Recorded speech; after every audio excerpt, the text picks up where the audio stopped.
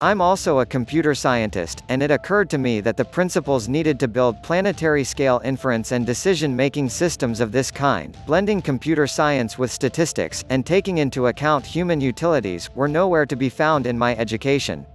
And it occurred to me that the development of such principles, which will be needed not only in the medical domain but also in domains such as commerce, transportation and education, were at least as important as those of building AI systems that can dazzle us with their game-playing or sensorimotor skills. Whether or not we come to understand intelligence anytime soon, we do have a major challenge on our hands in bringing together computers and humans in ways that enhance human life. While this challenge is viewed by some as subservient to the creation of artificial intelligence, it can also be viewed more prosaically, but with no less reverence, as the creation of a new branch of engineering.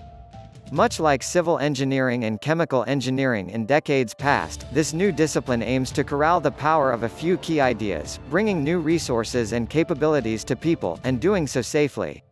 Whereas civil engineering and chemical engineering were built on physics and chemistry, this new engineering discipline will be built on ideas that the preceding century gave substance to, ideas such as information, algorithm, data, uncertainty, computing, inference, and optimization. Moreover, since much of the focus of the new discipline will be on data from and about humans, its development will require perspectives from the social sciences and humanities. While the building blocks have begun to emerge, the principles for putting these blocks together have not yet emerged, and so the blocks are currently being put together in ad hoc ways.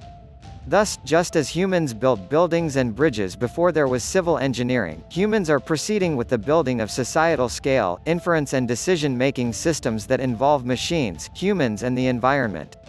Just as early buildings and bridges sometimes fell to the ground, in unforeseen ways and with tragic consequences, many of our early societal-scale inference and decision-making systems are already exposing serious conceptual flaws.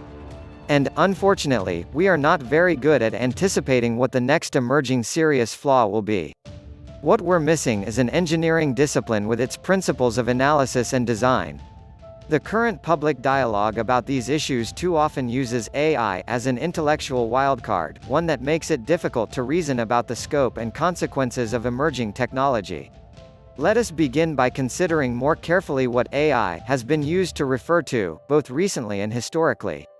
Most of what is being called AI today, particularly in the public sphere, is what has been called machine learning (ML) for the past several decades. ML is an algorithmic field that blends ideas from statistics, computer science and many other disciplines, see below, to design algorithms that process data, make predictions and help make decisions.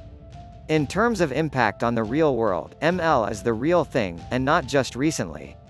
Indeed, that ML would grow into massive industrial relevance was already clear in the early 1990s, and by the turn of the century forward-looking companies such as Amazon were already using ML throughout their business, solving mission-critical back-end problems in fraud detection and supply chain prediction, and building innovative consumer-facing services such as recommendation systems.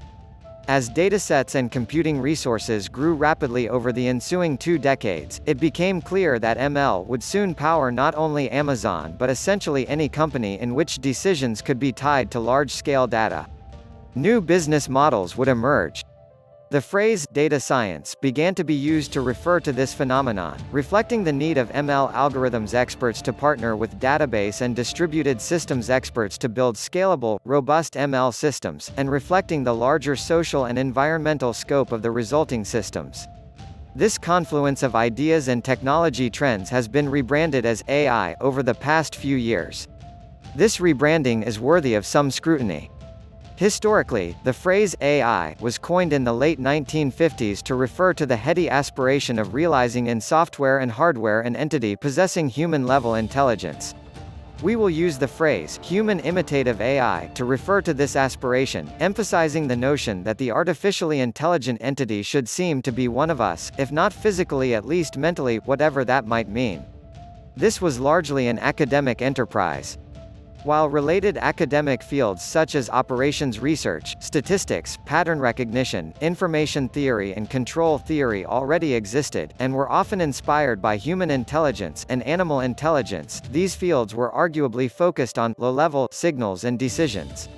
The ability of, say, a squirrel to perceive the three-dimensional structure of the forest it lives in, and to leap among its branches, was inspirational to these fields. AI was meant to focus on something different, the high-level, or cognitive capability of humans to reason and to think. 60 years later, however, high-level reasoning and thought remain elusive. The developments which are now being called AI arose mostly in the engineering fields associated with low-level pattern recognition and movement control, and in the field of statistics, the discipline focused on finding patterns in data and on making well-founded predictions, tests of hypotheses and decisions.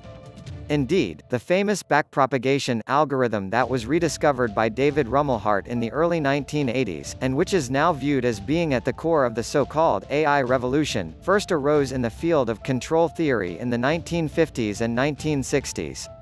One of its early applications was to optimize the thrusts of the Apollo spaceships as they headed towards the Moon. Since the 1960s much progress has been made, but it has arguably not come about from the pursuit of human imitative AI. Rather, as in the case of the Apollo spaceships, these ideas have often been hidden behind the scenes, and have been the handiwork of researchers focused on specific engineering challenges. Although not visible to the general public, research and systems building in areas such as document retrieval, text classification, fraud detection, recommendation systems, personalized search, social network analysis, planning, diagnostics and A/B testing have been a major success. These are the advances that have powered companies such as Google, Netflix, Facebook and Amazon. One could simply agree to refer to all of this as AI, and indeed that is what appears to have happened. Such labeling may come as a surprise to optimization or statistics researchers, who wake up to find themselves suddenly referred to as AI researchers. But labeling of researchers aside, the bigger problem is that the use of this single, ill-defined acronym prevents a clear understanding of the range of intellectual and commercial issues at play. The past 2 decades have seen major progress, in industry and academia, in a complementary aspiration to human imitative AI that is often referred to as intelligence augmentation (IA). Here computation and data are used to create services that augment human intelligence and creativity. A search engine can be viewed as an example of IA. It augments human memory and factual knowledge, as can natural language translation. It augments the ability of a human to communicate. Computing-based generation of sounds and images serves as a palette and creativity enhancer for artists. While services of this kind could conceivably involve high-level reasoning and thought, currently they don't. They mostly perform various kinds of string matching and numerical operations that capture patterns that humans can make use of.